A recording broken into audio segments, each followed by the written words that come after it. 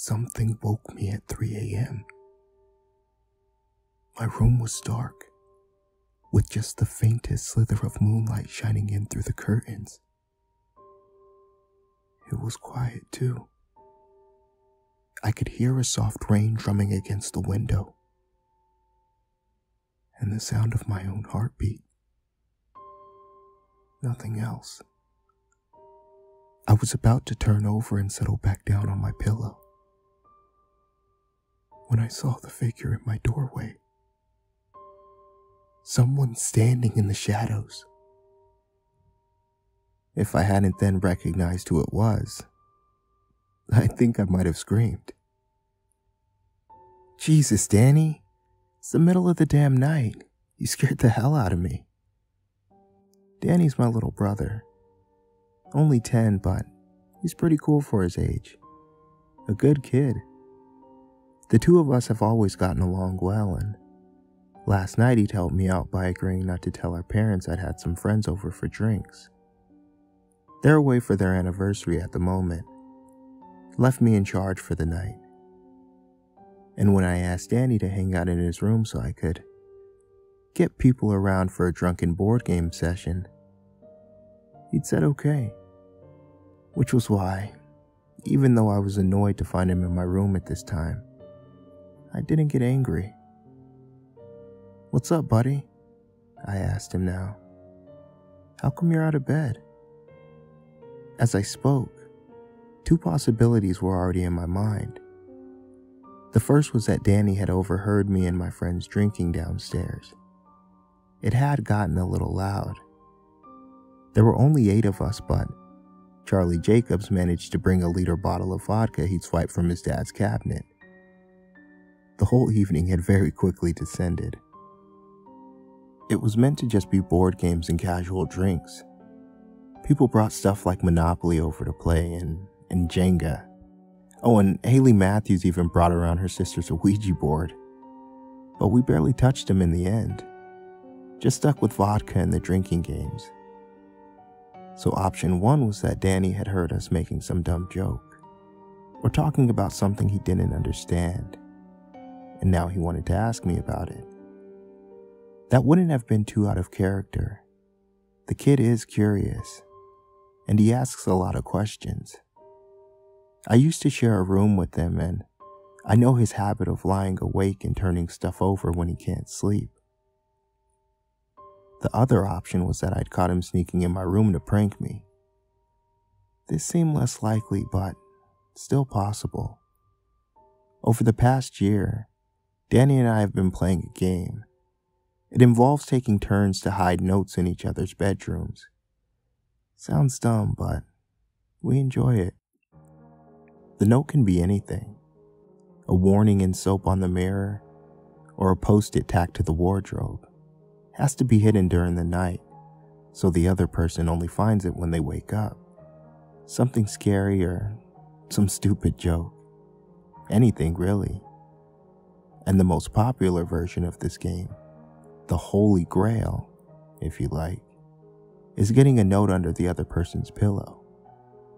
That one requires serious stealth. I sat up against my own pillow now, head still pounding from the vodka. I wondered if this was what Danny had been going for, if maybe I got him in the act. But so far, he still hadn't said anything. He was just standing in the doorway, staring in my direction, with the shadows hiding his face. "Danny, you gonna talk to me, or are you just gonna stand there and watch me sleep?" "Mikey." Danny's voice was soft. Although the house was silent, I could hardly hear him. "Mikey." That was when I felt the first hint of fear. I didn't know what was making me feel it at the time. Maybe just something in Danny's voice. "What is it, buddy?" "Mikey. Cold. Feel. Hands." What the fuck? I stared at the kid's shadow, unsure I heard him correctly. What'd you say, buddy? Mikey, cold, I'm... What the hell are you talking about? Is that meant to be some bad Yoda impression or something? The kid seemed to be talking backwards, swapping his sentences round the other way. Was he sleepwalking? Or playing a joke on me? My mind reeled through different possibilities, none of which made much sense. I'd never known Danny to sleepwalk for one, and he simply wasn't a good enough actor to pull off a joke like this without cracking up. No. Something else was going on. Maybe the kid was ill and feeling delirious. Me. Inside. Something. There's. Danny's voice had a hollow quality to it, like every word was an effort to get out. I played back what he just said, reversing the word order, and I felt fear creeping along my back like damp rising up a wall. What's going on, buddy? What happened? Danny's silhouette twitched. He'd been standing completely still before, and the movement was sudden, unmistakable. When he next spoke, his voice sounded different, still not 100% normal, but better. And he was suddenly talking the right way around again. Sorry for waking you up. I guess I'm just not feeling well. Before I had a chance to reply, Danny twitched again. He twitched and took a step forward, out of the doorway. As his face became visible in the moonlight, I felt a shiver run up my back. Danny was crying, or at least he'd been crying recently. His eyes were red and his cheeks glistened with tears. He opened his mouth, then closed it, opened it up again. When he spoke next, he'd reverted back to that same stilted, backward speech he was using before. The sound of it put my teeth on edge. Game, board, black, that, played, and downstairs, snuck, I. This one took a little longer for me to play back, and even when I had, it still took me a few moments to understand what Danny meant. I got there eventually, and when I finally did, I actually felt a tiny bit better. The only black board game downstairs was Haley's sister's Ouija board. She must have forgotten to take it with her when she left. In my mind, I could already see what had to have happened. Danny had woken up in the night and gone downstairs, maybe to see what we were up to, maybe to just check if I was still awake. But by then, everyone had gone, and I was already in bed. So maybe Danny was about to head back upstairs too, only before he spotted the Ouija board. Its box is sort of eye-catching. If Danny noticed it, it made sense that he might have gone over for a closer look. From there, the rest was pretty obvious. The kid must have spooked himself. The game is full of references to spirits and other planes of reality, all that stuff. He probably just read something that freaked him out and now he was having nightmares. Which all made sense. But there was still one big question. Why the hell was the kid talking backwards? It's nothing, I told myself.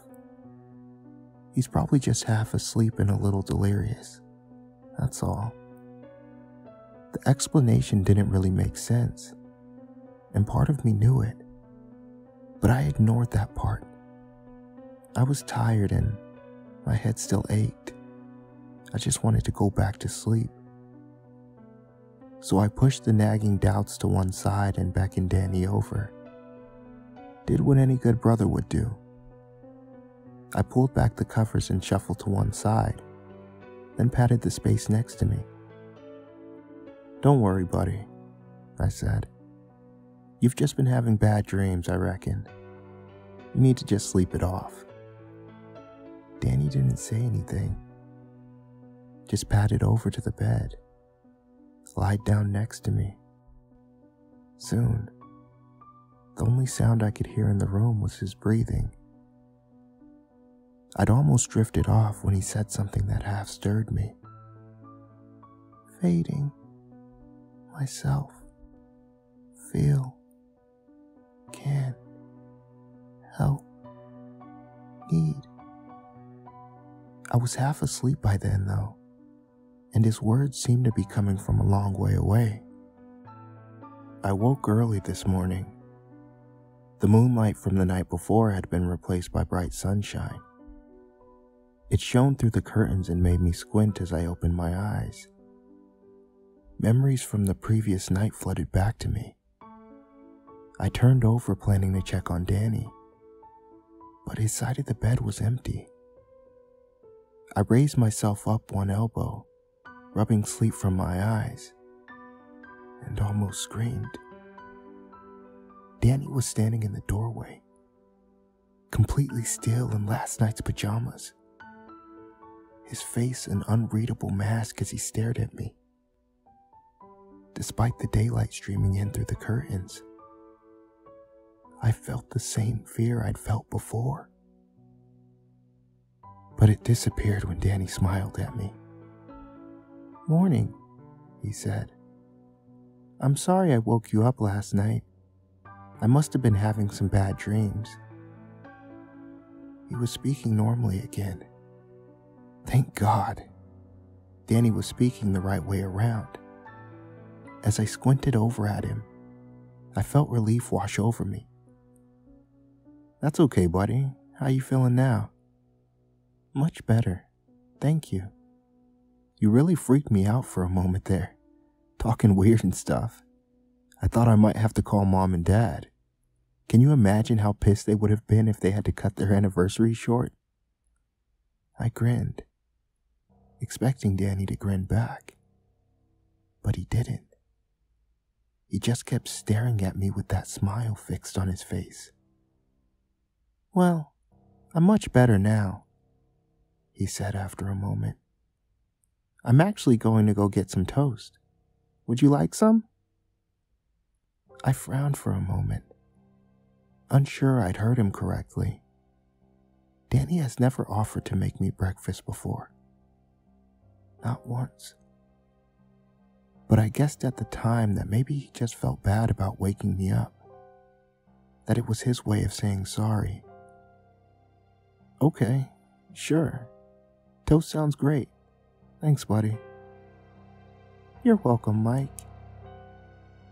With that, he turned and left. I lay there in bed, the frown back on my face. It took me a moment to realize what it was that felt off. And then I played back the last thing Danny had said to me. "You're welcome, Mike." Mike? The kid never calls me Mike. It's always Mikey. I pushed myself up into a sitting position, and as I did, I heard something scrunch beneath my pillow. I reached a hand under it and pulled out a piece of paper. A note. It only took me a second to recognize Danny's scrawled handwriting, and when I read what he'd written, I felt myself grow cold. It was a short note, just a couple of lines, but it was written backwards, in the same way that Danny had been speaking last night. Out, me, let, won't, he, smaller, getting, keeps, it, head, my, in, room, a, trapped. I'm trapped in a room in my head. It keeps getting smaller. He won't let me out. As soon as I read that note, I stuffed it back under my pillow. I tried to act as normal as I could, but inside, I felt ill. Danny brought me breakfast a short while later. He smiled as he put it on my bedside table. I noticed that he didn't blink once while he was sitting down the plate, but I smiled right back. And now, I'm waiting. Now I'm counting down the hours until my parents get home, watching the clock. Danny has been in his room for most of the day, keeping to himself. A couple of times I've heard noises coming from it. Strange sounds I can't place. Dull thumps, like furniture being knocked over. Low whispers, as if he's in there talking to himself.